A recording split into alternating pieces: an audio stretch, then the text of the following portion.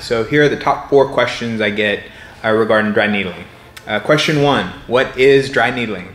Dry needling is where we insert a fine needle into soft tissue, and we're basically generating a healing response that's very localized. Question 2, when do you do dry needling? So we'll use dry needling on muscles that are really tight that won't relax after you stretch or roll them out. If you have a strain sprain type of injury, like you pulled something while you're working out in the gym, or you're running or playing with your kids or training, that's when we use dry needling.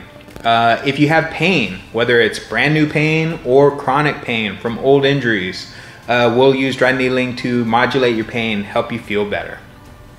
Question 3, how is it different than acupuncture?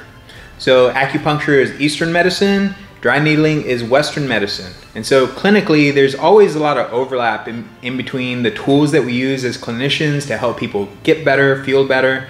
But the thought process behind it is where we differentiate, where we diverge. So dry needling being Western medicine, we're thinking about lines of stress and how muscles and soft tissues interact across the joints and with each other, creating stress or pain. Last question, question number 4. Is dry needling for me? Well, by coming in, talking to us, we'll screen out for some of the obvious reasons why it might not be a good fit for you. But if you are, some of the things that people may occasionally experience is, maybe a decreased tolerance to pain. So they're afraid of needles. And so sometimes they'll have, increased fight or flight response, which just basically means that, they might start to sweat a little bit while we're doing our session, or they might notice an increased respiration rate. The reality is you and I are working one-on-one the whole time that we're doing a session. So we're interacting, we're talking, I'm monitoring you, you're giving me feedback.